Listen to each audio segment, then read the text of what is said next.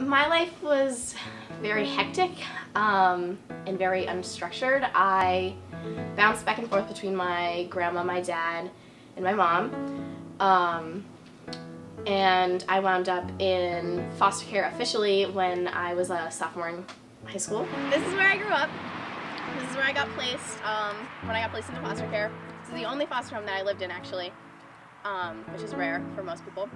That's how I met my foster mom, Carol.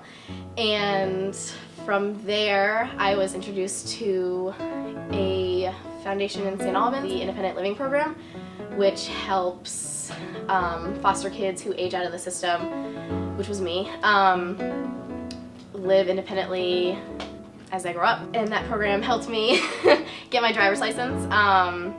They also helped me apply for colleges like Champlain, and they helped me apply for scholarships. Then I was referred to Spectrum in Burlington, and I began working with them when I transferred to Champlain freshman year of college.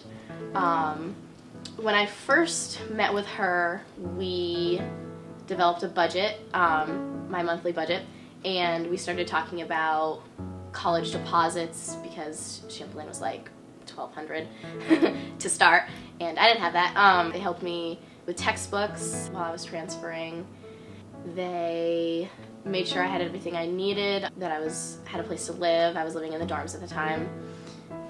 More recently, Spectrum still helps me with monthly stipends to help pay my bills when I'm in college so I don't have to work so much. They still help me with textbooks. They still help me with college deposits. They also, last November, my car got broken into while I was traveling, and I got everything stolen, including my laptop, my purse, which had my wallet, my social security card, driver's license, all that stuff. The Monday after my car got broken into, I had a meeting with the director, Mark Redmond, and he helped me get a new laptop. He helped me make appointments for my car to get fixed, and they hooked me up with a new driver's license, a new social security card. They basically replaced everything. Spectrum also has its drop-in center, which is well known for, which has a health clinic for people that don't have health care.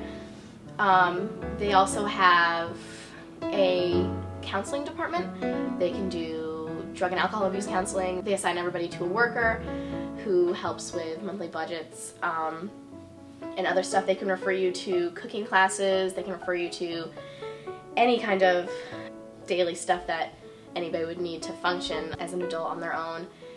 I know they have the jobs program, which helps people get training for any kind of career that they want to do. They help you with college, like me. Without Spectrum, I probably would still be in St. Albans. I might not have gone this far in college. I probably wouldn't have the budgeting skills I have today. I wouldn't be able to afford a lot of things that I can afford now. But also, I probably wouldn't have the close relationships that I have, not only with my worker, but also with other adults, like in the system. I think overall I've learned, being with Spectrum, that there are really good people out there. I didn't realize all the opportunities that were up here in Burlington, because in St. Albans there's not really, they don't have, I mean, Spectrum has branched out there now, but they don't have a lot of the services that Chittenden County offers to its residents. My goals for the future are, I'm supposed to graduate in 2013 from Champlain with a social work degree. I'd like to pursue my master's degree. I chose social work as a degree not only because of my experience with the foster care system, but also I didn't know anything about Spectrum before I was involved in it, and I think seeing the program function, it taught me a lot about other programs in Burlington as well, and that really interested me as, you know, a human services major. I think overall I just, you know, like to give back to the system that has helped me.